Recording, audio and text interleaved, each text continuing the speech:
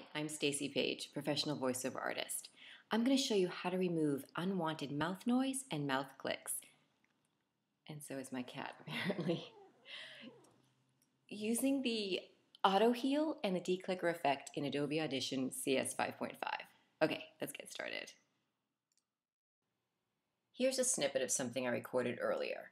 I purposely drank iced tea with stevia in it because I know that it gives me lots of extra added mouth noise, which of course normally I would avoid, but for the purposes of showing you guys this, I figured a little extra mouth noise would be good. So why don't we take a listen first? It seems freedom and control have finally found a way to get along. Introducing the trackable, reloadable Spend Smart card from Bill My Parents. So the first thing I'm going to do after I normalize is run the declicker effect. So right here underneath Effects, I'm going to go down underneath Diagnostics and then over to Declicker. And I click that and I get this little screen that pops up. Now in the presets, there's 3 different presets available: heavy, light, and medium reduction. So I recommend that you experiment with your tracks and find what's best for you. We want to remove mouth noise while making sure that we don't distort those things that we do want. So for me, I found that a heavy reduction works perfectly.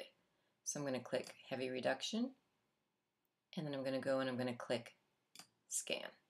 So it went really quickly because we only have about a 10-second piece here. Of course, when you have a longer piece, it will take a little bit longer. And then right here you can see that it showed me where all the unwanted clicks and mouth noise were.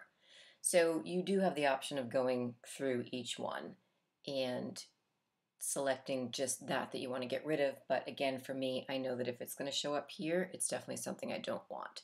So then I'm going to click Repair All. And I'm just going to close this out so we can see. And let's go back and listen to it one more time and see if you can notice a difference just in running the declicker.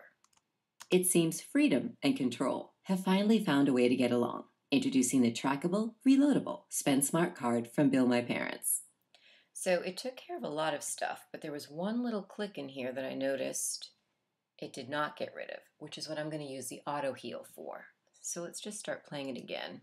It seems freedom and control have finally found a... There it is. That little click that I just heard. So I can actually see where it is already. But what I'm going to do is just expand it a little bit.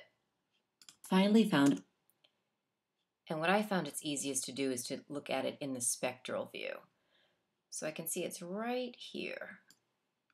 I'm going to highlight a little bit bigger at first, and then I'm going to, using the zoom in, expand it as wide as I can, because again, we don't want to distort that stuff that we do want. So I just want to tighten it up on that little dot, and you'll find the Autoheal underneath Favorites right on the top line. So for me, you can see over here with this H that I have set it up as a keyboard shortcut, which means all I have to do is hit H to make this happen. For now, let's click Autoheal, and you can see on this view that it's gone.